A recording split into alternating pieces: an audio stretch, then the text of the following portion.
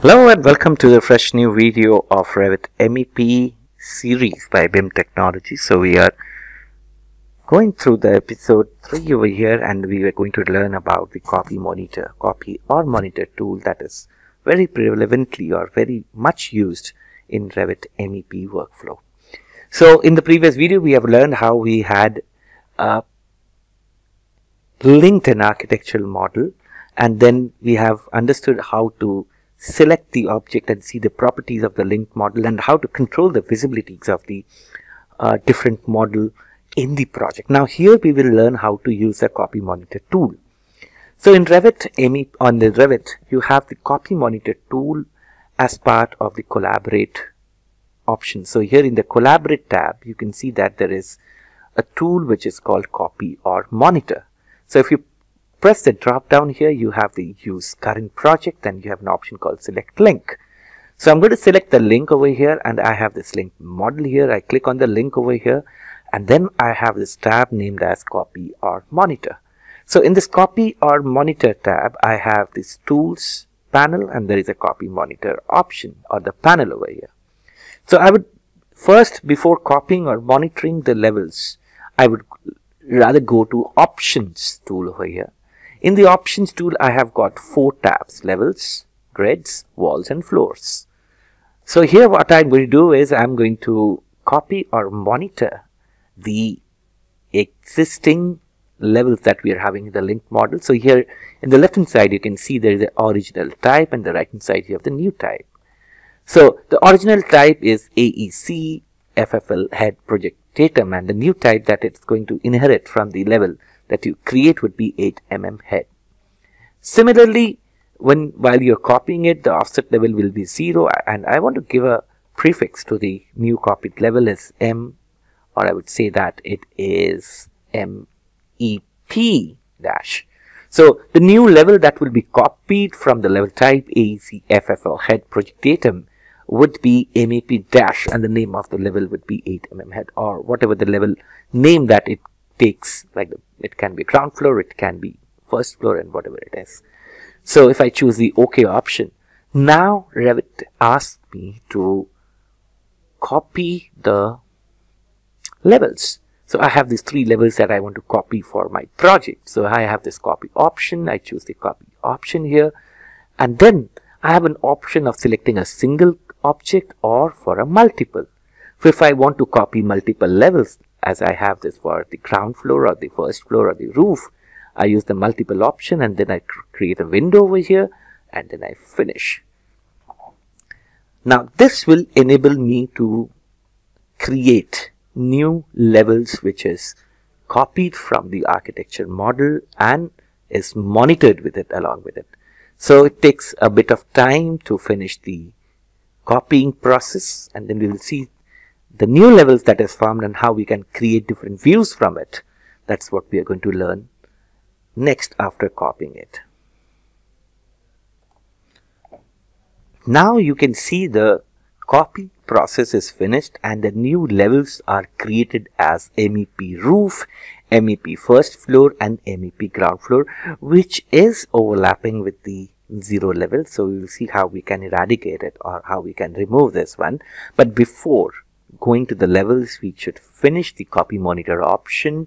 But here we have something called the coordination settings and the batch copy that we will learn in the next video, how the batch copy helps in copying the fixtures from the existing fixture that you have in the architectural model. And then we have got different settings for the coordination setting, like mapping behavior of different fixtures that we have. So let's first of all finish the copying option of the levels by finishing it, and then here we go. So now you have got 3 levels that is not having any views, and there's a 0 level. Now if I want to see the levels that are created in my view, I would rather go to the manage tab, go to the manage links, and unload the architecture model. That is the link. So unloading it would be temporarily disabling the model from the view.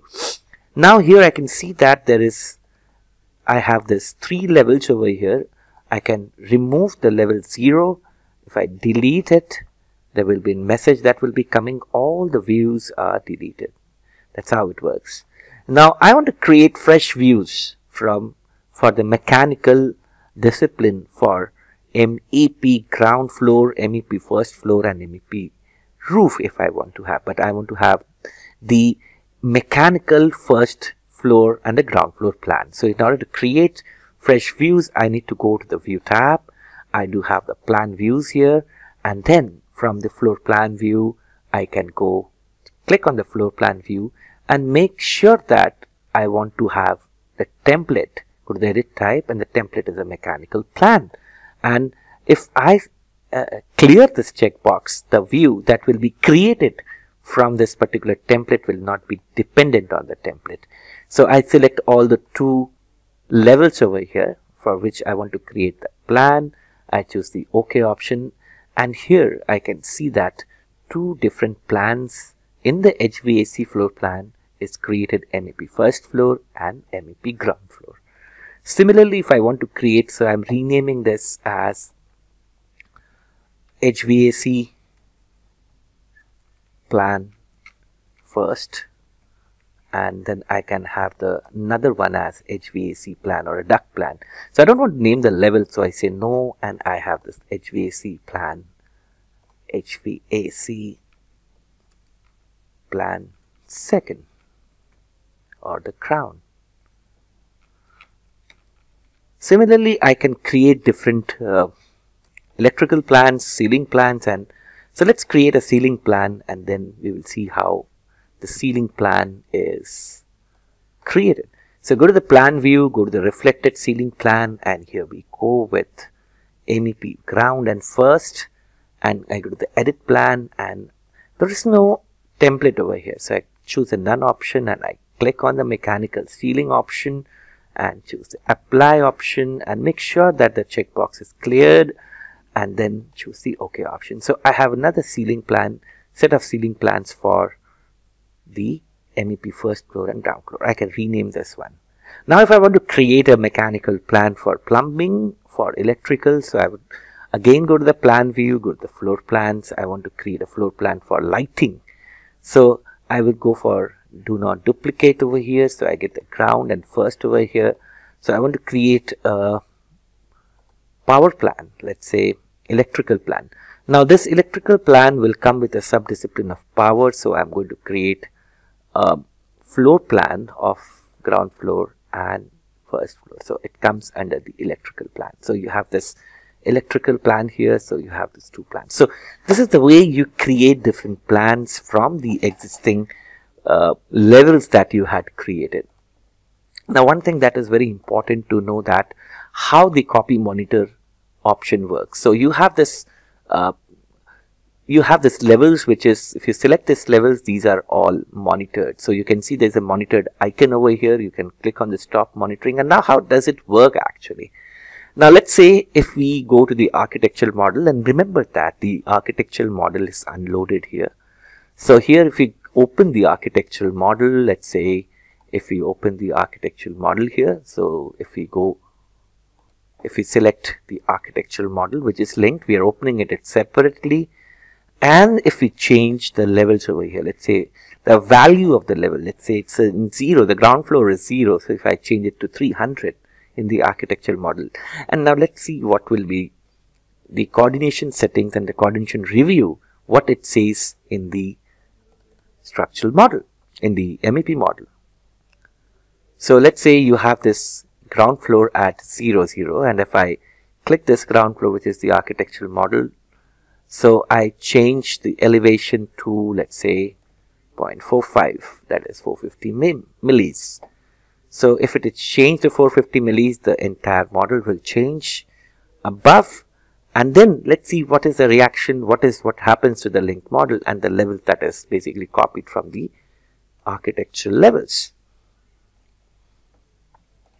Now let's save this file over here in order to see that the changes reflect to the architecture model in the MEP project. So I save this and I go to the MEP ground floor plan over here, and then if I reload the architecture model over here, which is opened, which we had opened, make sure that it is closed. So I close this one, and then I go to the manage tab, I go to the manage link over here, and then if I want to reload it, let's say the link cannot be reloaded because it is already open. Make sure that your architectural model is closed in your project. So I'm making sure it is closed. So I close this model over here. I close the north elevation and all the project.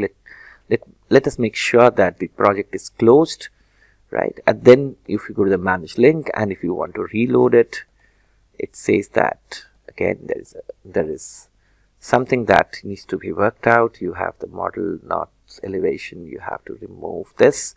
So already there is an architectural model which is opened. I want to close this model and that's save it and close it. That's fine. So here we are into a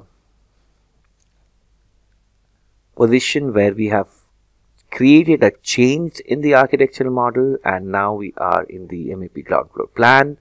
Go to the manage links here and then let's reload it and see what are the changes. So the moment you reload it, there will be a message that would be coming that confirming that the coordination has been done. So this says instance of the links need to be coordination review. So let's see how the review works. If let's say there is a change that has been done, in order to do the review you need to go to the view and to the manage tab, and then you have this in the collaborate tab you have this coordination review. Select the select link option and then here you have the review.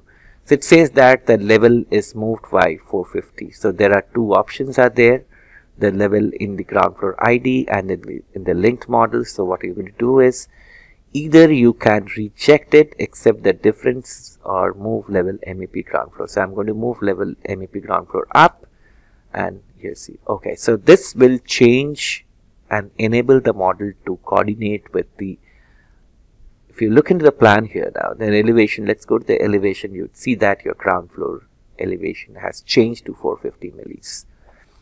So thank you for watching this long video. Hope you have understood about what is the coordination settings and how the copy monitor tool works.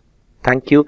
In the next video we will be learning how to create spaces and zones from an architectural model, and here we go.